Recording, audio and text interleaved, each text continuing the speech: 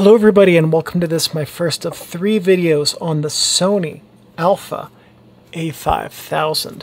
Alright, so in this video we're going to just touch on what the camera is, the interface, the layout, where everything is.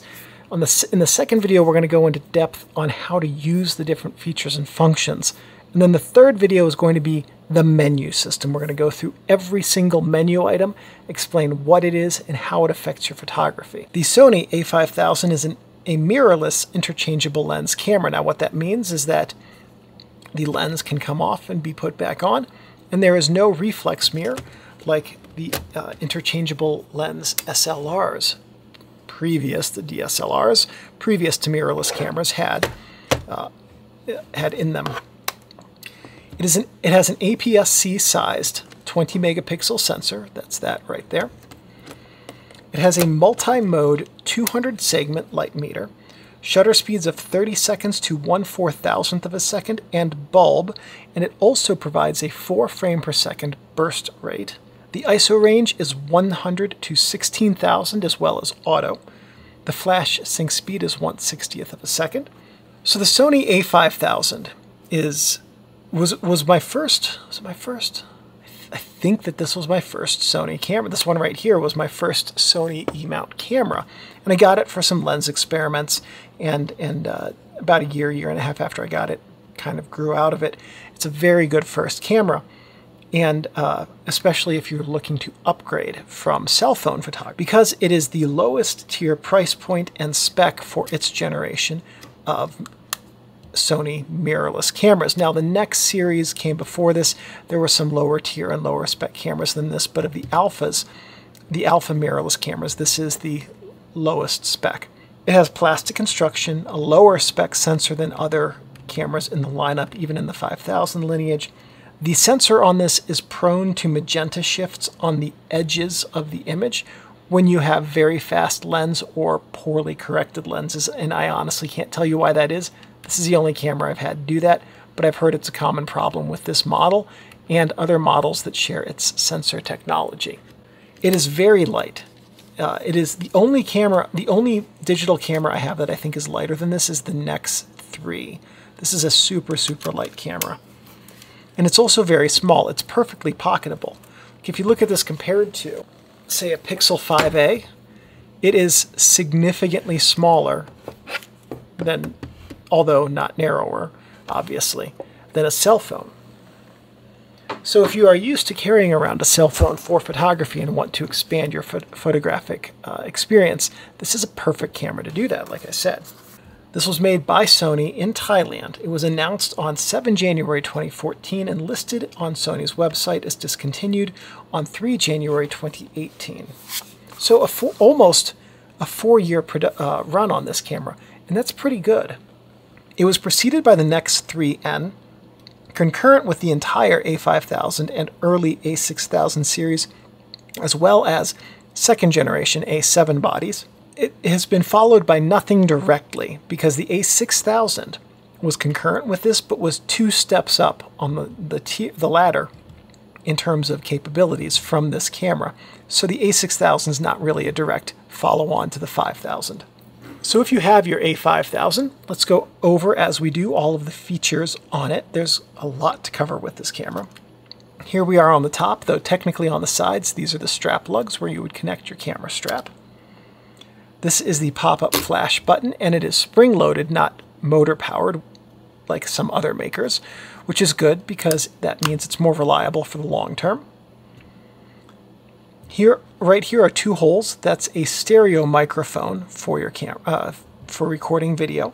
There is a sensor plane. There it is. There's your sensor plane indicator right here to let you know where your sensor plane is if you need very precise measurements.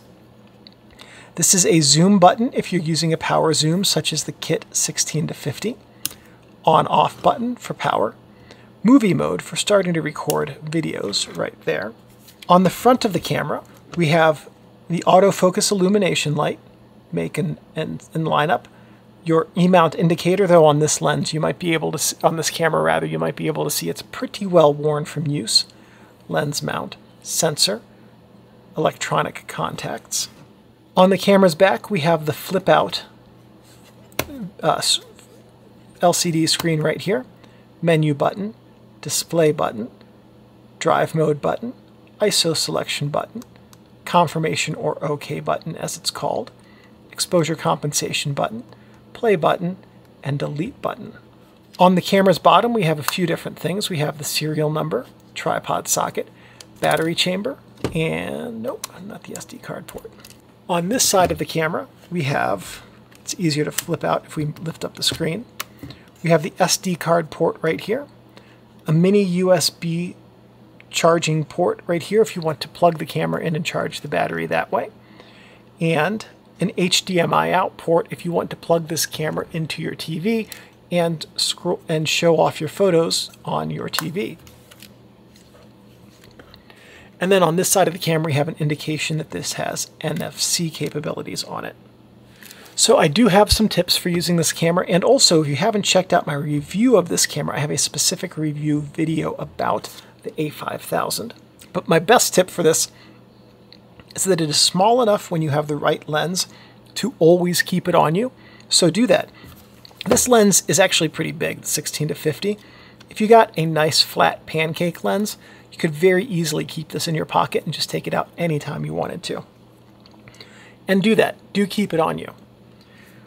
The screen only tilts out in landscape mode, not in portrait mode, but it flips all the way up. So you can use this for vlogging, or if you have the ability to set it up as a webcam, you could theoretically do that too.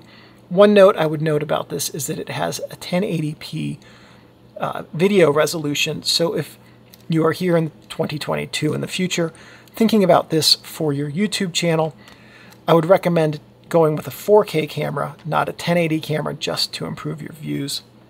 So one nice thing about the screen flipping out in landscape like this is it allows you to get low. So do that. It's a good practice. Get your camera down towards the ground as far as you can, use the screen to its fullest, and get low. So some things not to do with the camera. Best tip is don't put your fingers directly on the sensor, because leaving a fingerprint on your sensor is fingerprints are very, very hard to clean off sensors. I'm just going to leave it there. So try to avoid that. Don't leave it in your car, because it would definitely be a theft target. A camera is a camera, especially a digital camera. The heat and the cold can also damage your camera significantly. Just remember, it's also, even though the camera itself is lightweight, the lens isn't necessarily going to be. So if you drop this with a heavy lens, the camera can definitely suffer. Just bear that in mind. And the other thing is, don't let it get wet, because it's not weather sealed, and if water gets inside of it, that will absolutely wreak havoc on the electronics. Thank you for watching this video. Please give me a thumbs up. That lets me know that I'm on the right track producing content which is useful and helpful to you. If you have any questions or comments, please leave those in the comments section below. I'm pretty good about checking these every couple of days and answering questions. If you have any suggestions or ideas for future videos, and if I have the technical know-how and equipment, I'm more than happy to make those. One last thing. Thank you everyone for watching, and I'll see you in the next video. I gotta get up, Steinbeck. I have to turn off the camera.